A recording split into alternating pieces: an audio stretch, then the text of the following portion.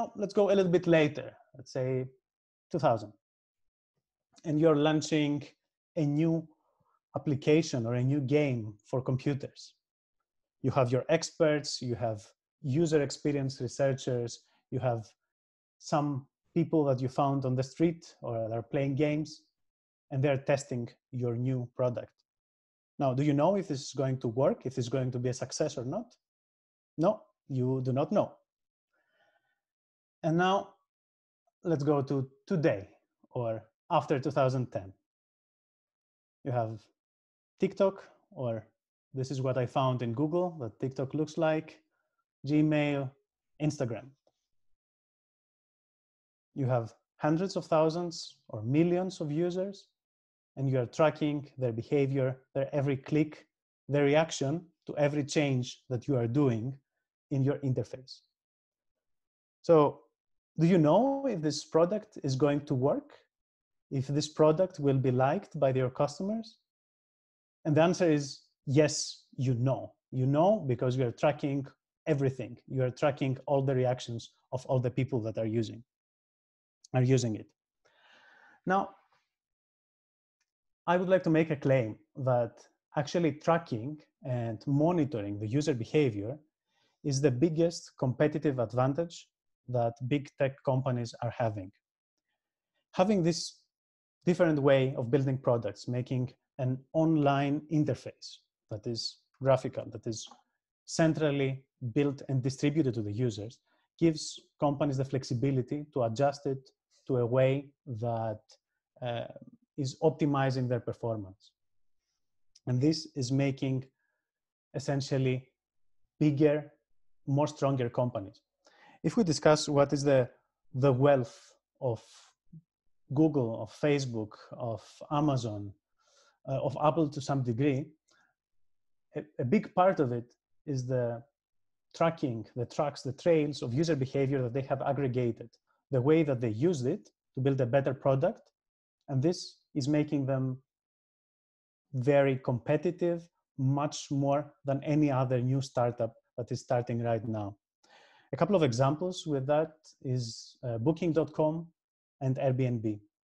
So these companies are quite famous for using A/B testing, of course, additionally to the big ones, and they have changed their product quite a lot based on this. Now, I would like to take a short break and ask you how does this sound? Is this something that is well known, or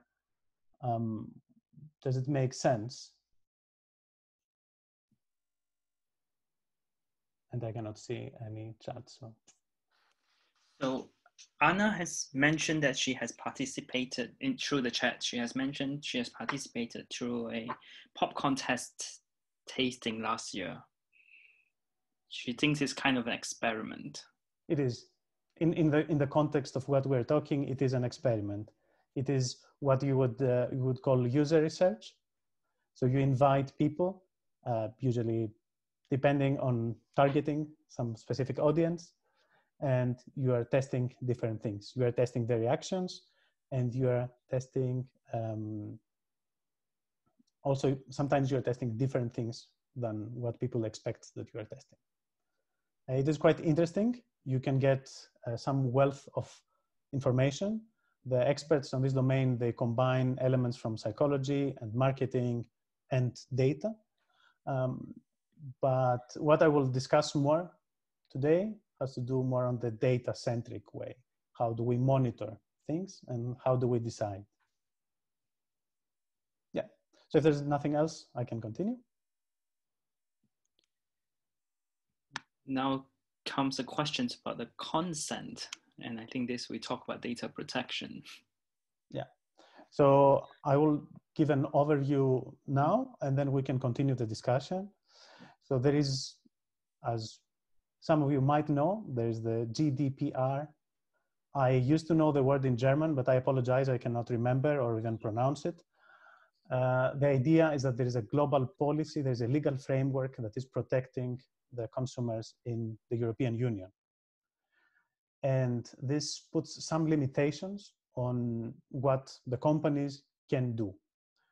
So to put it in a short sentence, the law is protecting the customer, the consumer, and you can always request for a deletion of your data, and you always have the right to be forgotten, and you can the companies have some limitations on how they're using and how they're storing the data. So they're using them in order to build something that is part of their product. Yeah. So if they are tracking me and they're tracking my behavior and say Kostas did this and that, and there is a legal authority controlling them, they have to prove that they needed to track me in order to provide me the service that they are providing to me. This is the very general framework. We can go more into depth after the presentation. Is there anything else?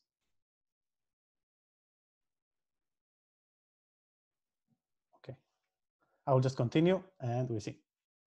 Now, let's go a little bit under the hood. What is it that these companies are doing? The main term that is the basis of everything is the A/B testing. Now, what is A/B testing? A is the control group for scientists, is users that are seeing our product as it always had been. And then the B version is the treatment group, is the group where we're trying something. What could it be? It could be a different image, it could be different colors, it could be a completely different product. Now, this will be a little bit familiar to you. Idea is we're just using hypothesis testing, where the null hypothesis is that trying a different interface doesn't have any effect, doesn't increase the conversion of users, doesn't increase the income of the company. The alternative hypothesis is that we do have an effect. And how are we doing it? We are, before running this A/B tests, we're looking at the sample size that we need. How many people do we actually need in order to draw some conclusions? And at the end, we're going to statistical significance using the p-value and trying to figure out if what we see as an effect is something that we can say with confidence that is, with some confidence that it is caused by our change. Now, this is the basic structure, which is common between what scientists do and what a lot of data scientists are doing in the companies that they work for. Most of them work in what is called a growth team or a marketing team, and work with them in order to improve the products that we are all experiencing. Now, just to give you an idea in terms of numbers, the number of A/B tests that run in big companies are about maybe 3,000 to 10,000 per year. So we're talking about a lot of experiments going on. Now, this is quite interesting. A conversion rate in the context of an online application or of an online app or something that we are using is the rate of people that actually click on something or buy some service. And here you see something that is quite interesting. Just changing the color of a button and the font that is used can increase the conversion rate. Now, of course, you can ask experts, design experts to come up with thoughts and ideas, but having billions of users, you can actually try anything that you like and you will get the answer from the users themselves. Another example, so this is on prescription drugs. I assume it is in the States, so it's not applicable in Germany. You have the one case in the control group. You show a very direct message, saving on drugs, how much money can you save by going there? And then you try the treatment. You see people that are happy looking, not really clearly saying why. At the end of the day, these people, 400% more, actually clicked on the second banner and made a purchase. So this simple methodology can already help increase the conversion rate of the company, which means the revenue, which means the profit, and is a basic application of data science. Now, at the end of the day, going through time and going through thousands of A/B tests and iterations, you could have different interfaces. I have two favorite examples. One is booking.com, where I don't know if you have used it. I assume some of you might have. You go and you try to book something and you get a million pop-ups saying that this is your last opportunity. There is only one left. This is the cheapest possible room that you will ever find. And it is a quite full user experience that they went over time, going regularly, making experiments and building it. Now, very quick story. I was speaking with some people in the industry, and they were considering translating all the descriptions of the hotels and the places that you can stay. Now that would mean something huge. You need to translate to more than 100 languages, thousands and thousands of descriptions. And before doing this, they actually ran an A/B test, and they checked if people are reading the descriptions of the places. And they realized that even after replacing the descriptions with gibberish, like random placeholders, the conversion rate was exactly the same. So at the end, it didn't make any sense to spend the money to do the translation after monitoring and knowing the user behavior and saying that, okay, actually people are not reading the text. They just look at the pictures. We don't need to invest in translation. So this is another kind of learning that you can get. Now, going back to booking, you can have an interface that is full of little snippets getting your attention. The other thing that I like to show sometimes is Google. Now, Google started as a quite cluttered interface with help about Google, company info, and so on, and ends up to something quite minimalist, just one simple box. So it is a train that you don't know exactly where it's going to lead the company or the product. Now, this was kind of the simplest scenario. What do we do when we have multiple options? We have different interfaces. I said we have 4, 5 ideas what we can present to the users. And keep in mind that the company should still be making money. Of course, we could have experiments and we could distribute all the traffic to all possible solutions, but this is not necessarily optimal. Now we're looking for something that will be a strategy for learning from the users and at the same time making money. Now I will try to translate this experiment to something else. Assuming that you go to a casino and there are a lot of slot machines or one-armed bandits.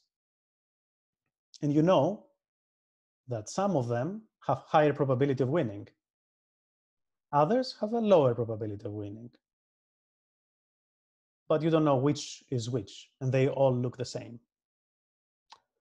How do you spend your money? Or how do you know which interface or which bet would you put your money on? Now, this notion is called a multi-armed bandit, and is very commonly used when we go from 2 or 3 or 4 interfaces to many interfaces that we want to see how they perform. An answer to this question is we try to balance. We balance between exploring, learning, and exploiting, making money. The extreme of exploring would be that we give the same number of money to all the slot machines, the same number of users to all solutions, and we try to learn as much as we can. The extreme of exploiting is that we find some interface that somebody liked, and we send all the users there because it's the safest bet. Some of them will still convert. And after these extremes, of course, we follow something that is more in the middle. In the middle, there are 2 quite common strategies. One is the epsilon, a part of the traffic going to the current winner, and the epsilon, so the rest, is distributed to the rest. So we're trying to learn. And another one that is quite like my personal favorite, it's called Thompson sampling, where the idea is you are randomly distributing your money to the slot machines or your users, to the interfaces. But every time you do so, you are learning a little bit, and you change the probability with which you give money to each slot machine, or you send users to every interface. Now, overall, this is something that is quite commonly used in bigger companies, advertising companies. For example, Google is using it when you start a campaign, what you normally do, and you want to promote your product. How do they direct traffic? They build this kind of infrastructure, and they are trying to balance between learning and making money for you. I try to give you an overview of these two notions: the basic A/B test, which is an expansion of what you already know from the scientific method and from hypothesis testing, and the multi-armed bandits. Any questions, thoughts, anything that we can go over now?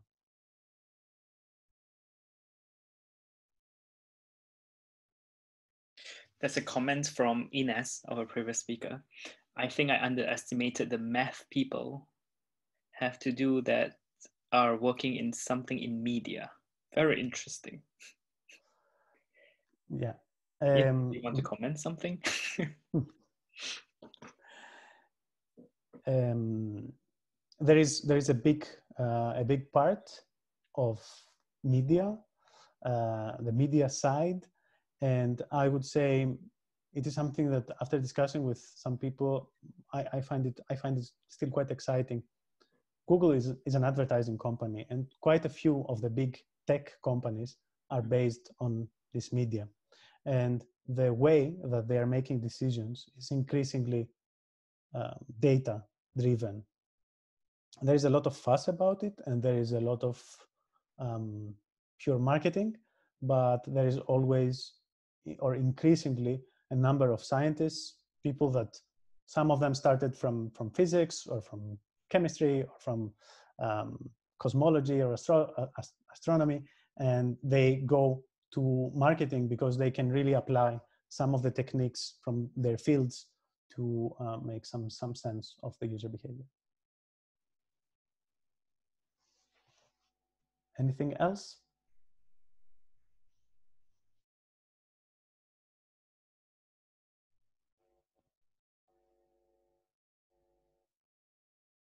Okay, I will continue then. Now, this is I believe this is a Hawaii pizza. So this is a pizza with pineapple and ham and cheese. I don't know who of you likes it. I don't see a lot of reactions. I assume there's someone that likes it. I like it, for example. But it doesn't mean that it's good for everyone. There are some people that like different kinds of pizza, you know, prosciutto, fungi, or margarita. And the question is, why don't we have our interfaces or our internet applications like our pizzas, the way that we like it? Assuming that there is Amazon made for you, Netflix especially tailored for your taste, and Google made for you. And this is a very good idea, which is actually the reality. When you go to any of this, of course, Facebook, Instagram, any of these big applications, in terms of content, they are built specifically for you. They do, they change the content to make sure that you are the happiest that you can be, not on your personal life, but in terms of clicks and of views, in the context of making sure that you will interact as much as possible with the application. Now, how do they do it? They do it with using mostly machine learning. The basic algorithm that was used from, I think, the 90s also, is the collaborative filtering. They're trying to put you in some position in a Euclidean space, and they say you are similar to someone else. People with preferences like yours also used to like something else. And they show you a recommendation, and that would be the first level, let's say, of recommender systems of this kind of personalization. And now we're moving more into into model-based recommendations, into algorithms that are building let's say they're placing you in a different model that could be either a collection of decision trees or of deep learning, artificial neural networks, and use them to predict what you would like. Now, we can go more into the technical if you want, but I would like to share with you this, which I find interesting. This is showing that, of course, we are experiencing the reality that is the web, but there is no static reality. Everything that we see is tailored for us. And we all live in what is called a filter bubble, a bubble that is filtering anything that we might not like, that might make us escape this application. Now, this last part wanted to show that the result of the experiment is not only making something globally accepted by everyone or the best optimize the product only, but also to build this personalization, to make products tailored to us personally.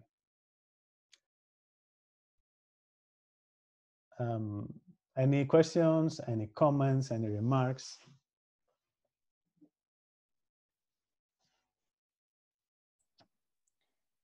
Kostas, I have a question for the filter bubble. So how can you actually escape the bubble if you don't want to always have this personal, like if you just also sometimes want to see something different or being shown something different, how can you escape the bubble?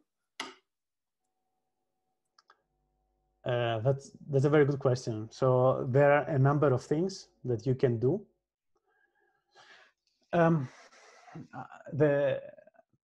It depends on the application that you're using. So if you're using a social network, by default, you are placed somewhere. You will never be able to experience something objective. If you're using a search engine like Google, they will use all the information that they have about you to filter and make the results something that might be interesting for you. Now, there are different steps that you can take to the direction of making it less personalized. It's not fully escaping, but maybe it's a little bit pushing to the corner of the filter bubble. So having signed out of your Google account is a good start. Using the private mode of your browser will maybe help you avoid some of the filter results. But there is, for better or for worse, there is no universal experience of Google. Just logging in from your IP from Berlin, you will see something different than people that are logging in from different countries will see in their first page. So short answer, it's quite difficult. Try to be logged out using the private mode, and if for some reason you just want to get the filtering from your country, that might be likely if you are with a completely new computer that has nothing associated with it. Yeah. Okay, thank you. One question: what would happen if I join Facebook or Instagram over a Tor browser? Yeah. So Tor is a good way to try to hide yourself, but you would join, and after you join, what would you do? Like, you would have an account that would have some activity.